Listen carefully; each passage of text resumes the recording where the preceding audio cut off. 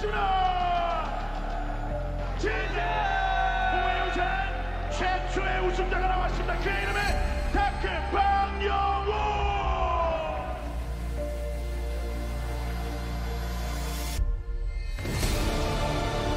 Please welcome and the World Championship Series Bomber Liquidation Champion.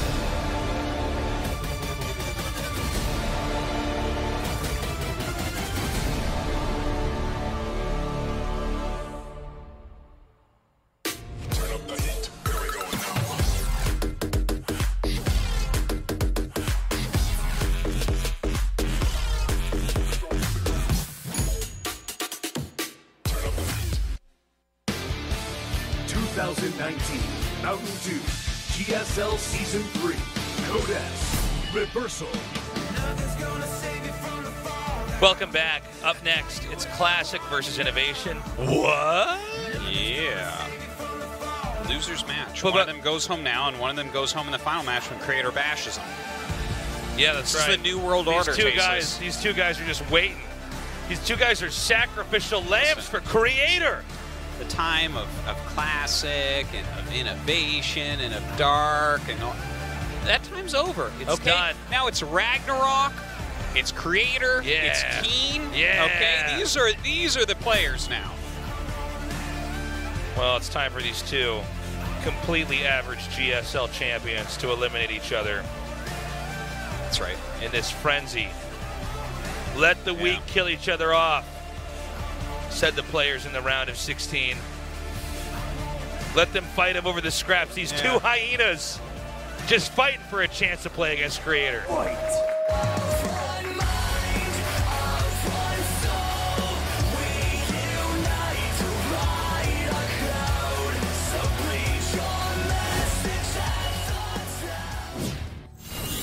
Still can't believe this is what we're doing. Okay. Makers Classic. I thought Classic, the start of today, was going to like win 2 games and then jump into one of those Mario tubes where it's going up and go and just go to the round of 16. He level jumps. Yeah, he uses the whistle and flies to the finals. Reciprocity. Innovation. But no. Here they are in the pits, mud wrestling just to get a chance to fight Creator. Yeah. A weird world. But you know what? I'm happy to eliminate one of these guys now. What I really want is to just clear the road for Maru. I want him to win another 4 in a row. I want StarCraft 2 to become boring, and we can trace it to Serral and Maru winning everything. That's right. You know, where Things it's like really went they down lose there. one tournament, and you're like, oh, but then they win all their next ones, and you're like, oh, okay, that's we're back to normal. That's good. Well, do you have any predictions for this one? Because I'm not sure what to think. I actually think, no, you know what, let me go out on a limb here. I think maybe Innovation takes this. Okay. Maybe Classic is a little bit demoralized. He's going to the Army. I think Classic's normal PvT level is above Innovation's normal TVP level. Okay. Yeah, that being said, I actually, when you first asked the question to me, but then interrupted me to give your own answer. That's how I cast. So really, now. it's just like it's like you're on a date and they ask you a question that they want to answer. This is what I call rhetorical casting. Yeah, yeah. The first thing that popped in my mind though was Innovation. Yeah. And I'm not 100% sure why, but it did. It was like, oh, there it is. Look at that. Why is my brain thinking it might be Innovation win? Well, I think there's a good reason to think it might be. Yeah. He's in good shape. I think he played better games in the ones that we saw him lose even than I think Classic did. I think Classic had some more questionable moments back there. I think Innovation was holding his own and exhibiting why he's a great player. But Keen, just dominant today. Only thing with Keen as well is he does seem like his aggression is, it can get a little bit overboard. When it works, it really works. But if it doesn't work, that's exactly why he lost. Well, his multitasking is real good.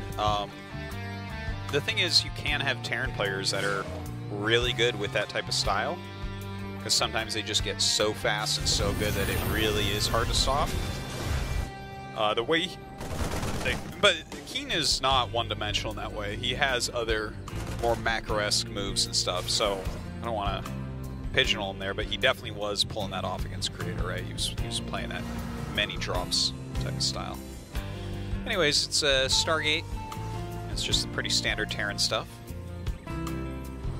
Get all your buildings, build some units, try to stay alive, don't lose all your SCVs. Okay, another shade up here. Innovation going to try to come out here and push away anything. And we have that Oracle not far out. And we'll just have to see if that Oracle does anything, Artosis. Can you imagine? Like, see, what we're watching here is very standard and normal, right? He's shading up, and the Marines walk out, and the Marines walk back. Imagine you never watched StarCraft before you watch this. You're like, so wait a minute, are the little guys with guns afraid of the ghost?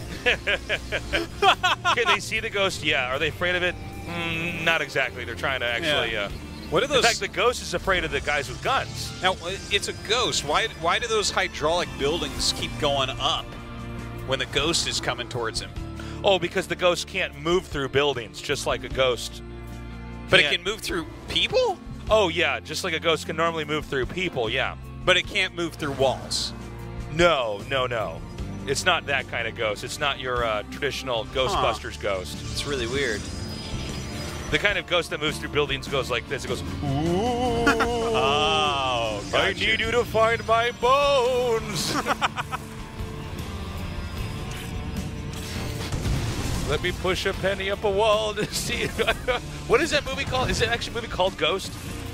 There's definitely a movie called Ghost. Yes. With the make-out scene where they're making a clay pot. Yeah. Yeah. I believe that's called Ghost, yes. Yeah, all right. It's a great movie. Oh, yeah.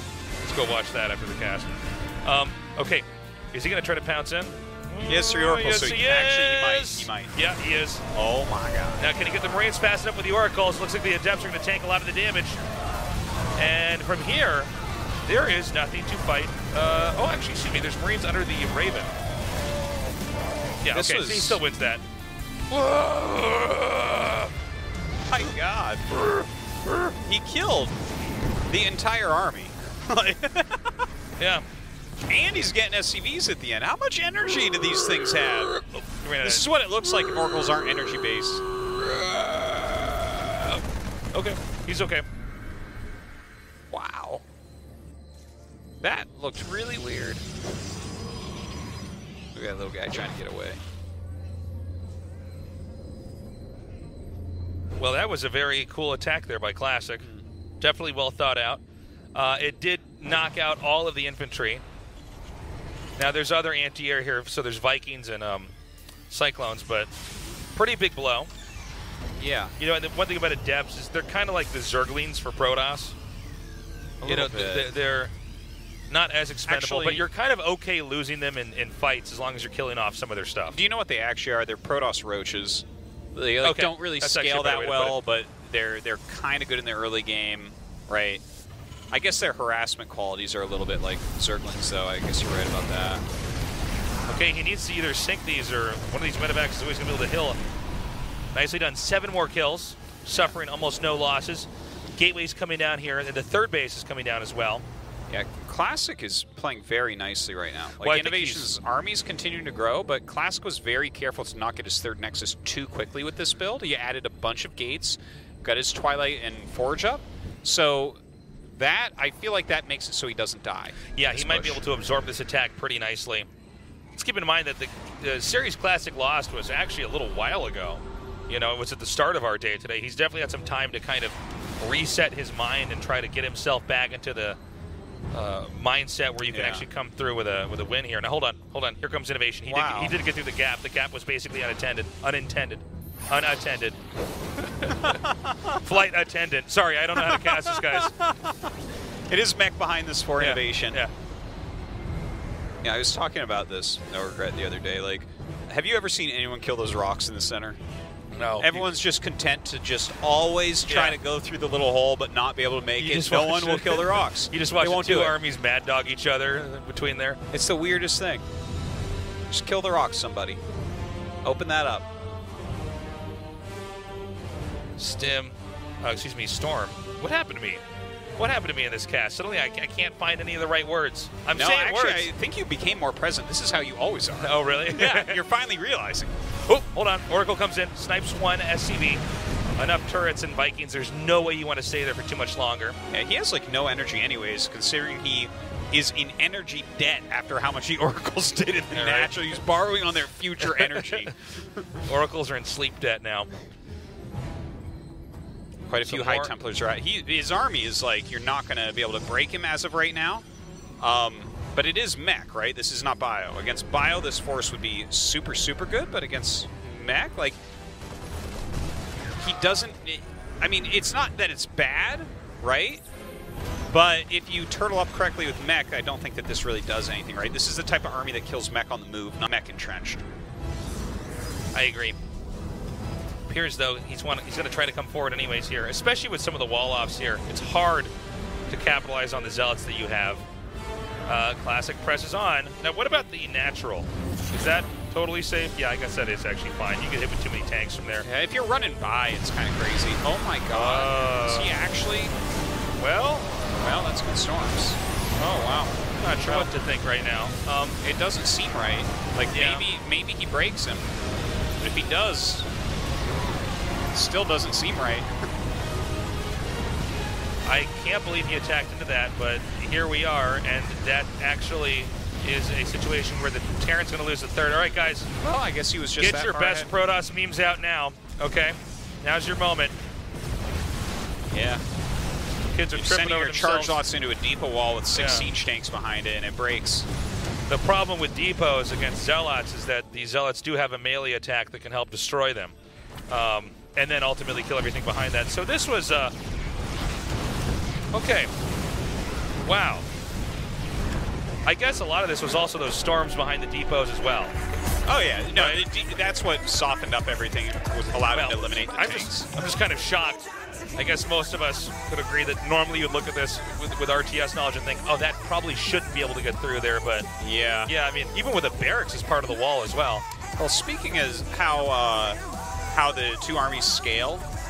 It's really good that he knew that, right? Because over time, Innovation's army is going to get stronger and stronger in comparison to what Classic's making. So that was a very good kill timing right there. So we were talking about ghosts earlier. Yeah. You know, kind of going on the theme of scary movies. If this was a horror movie, that would have been the opening scene, is Innovation thinking that he's totally fine with a wall-in against a large chunk of melee units. And we could have called that movie The Depots Have Eyes. The Depot... And then, that's right. Right as it GG's, that's the opening. Insisting that the title of the movie comes up on screen. Okay, Turbo Cruise 84. Let's go.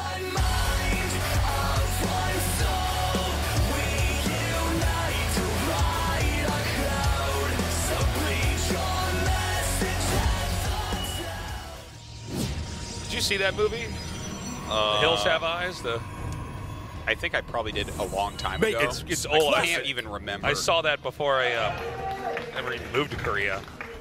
Yeah, it's super old. It's super old. Yeah. It's really messed up, scary movie, actually. I can't remember. I don't watch a lot of scary movies, though, to be honest. I actually enjoy watching scary movies. Reciprocity. Innovation. Most any others. I don't like to, and you know why?